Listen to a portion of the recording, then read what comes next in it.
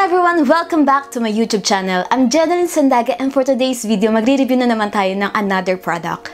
Ang product na re-reviewin natin is from Lazada, yung Figma Archetype, but this one is yung parang fake and China made. Nabili ko sa Lazada ng 439 pesos, yung female na type. And tignan natin kung okay ba to, so let's start the video. In-order ko to sa Lazada ng February 2 at dumating ngayong February 7. So buksan na natin. Ito yung packaging niya.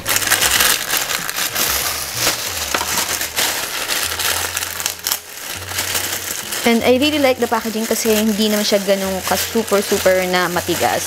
Pwede mo na siya i-tear na ganyan, no? Pero parang mas madali kapag isi-scissor natin. Huwag na natin pahirapan yung sarili natin lang yan. So, ito yung loob niya.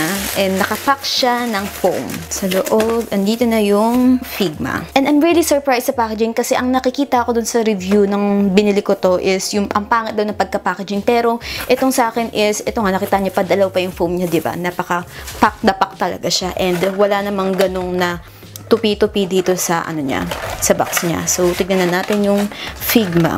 So, ito nga, made in China nga. And then, ayan yung mga body pose niya. And yung loob niya. Ito is yung manual and tignan natin kung may English. Oh, may English naman. Lang ya.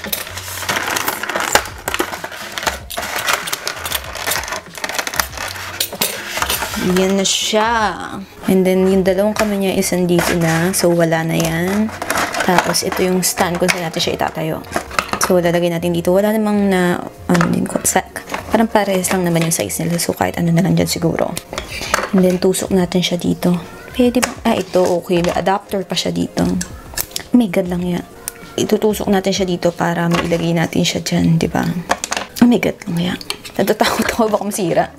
Ano ba? Pataas ba ito o pababa? I think pataas na nga lang. And ito yung dial close up. So, medyo mahaba yung leeg niya. Pero parang okay lang naman. Okay ba? Pero parang I think mahaba nga. So, tatayo siyang ganyan. So, kung gagalaw natin yung kamay niya. And gumagalaw naman 360. Ganyan. And then yung dial. And then yung kamay. Yung sa kamay is hindi nagagalaw yung per hands niya. May iba't ibang klase siya ng poses ng kamay yan. Tapos may fit din. Tapos ito yung kamay nagagalaw yung sa elbow, sa shoulder.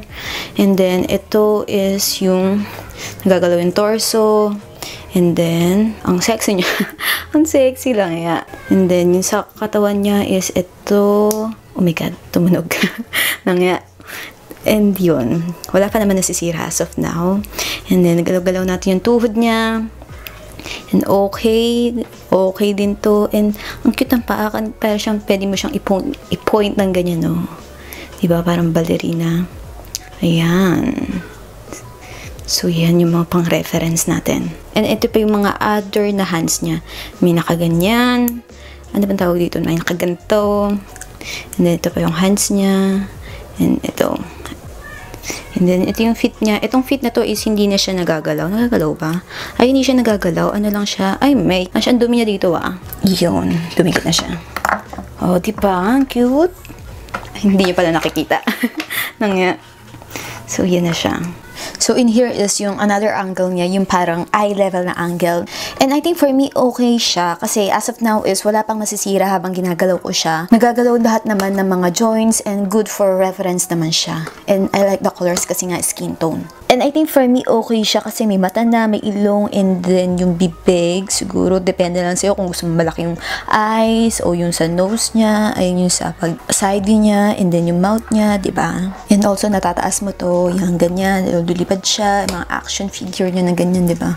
And then tatakbo. And may nakita pa akong dumi dito sa paan niya, ayan no.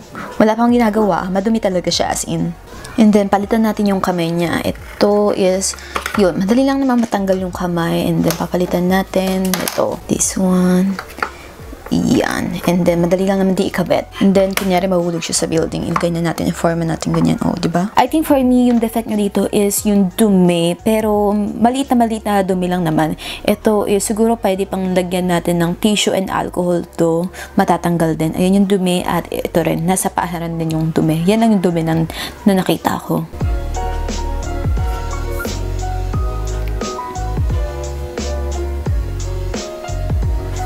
May nakalagay dito sa manual na as paintwork is partially done by hand, each product may slightly differ.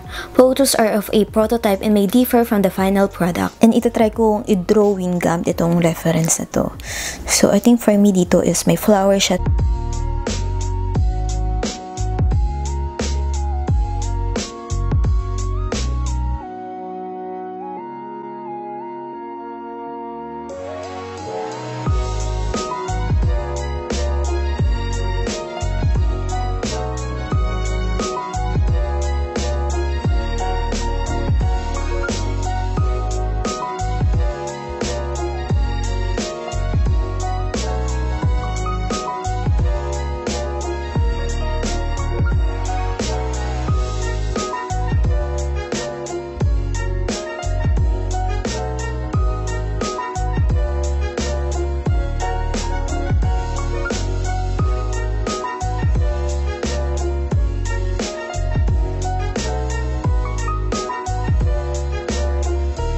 And in here, in-sketch ko siya ulit dito sa watercolor paper and then watercolor yung pakukulay natin sa kanya. And medyo mabilis na itong watercolor painting na to and actually, hindi ko siya tinapos kasi medyo gahul ako sa oras ngayon kasi Friday na ngayon, mga hapon na and i-upload ko siya tomorrow, 12 PM. Kasi this week, ang dami kong sinumulan pero hindi ko siya natapos. Like yung kay Marilyn Monroe, yung sa Daiso Art Supply, and then ano pa ba?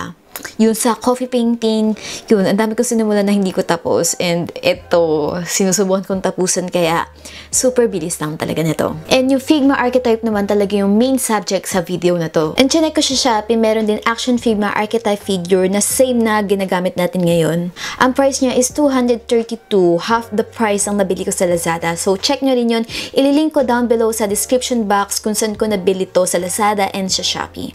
And then itong Figma, meron siya iba't ibang color like yung sa skin tone, itong nire-review natin, gray and orange at saka yung clear. Also, comment down below kung ano mga product na gusto nyong reviewin natin dito sa channel na to.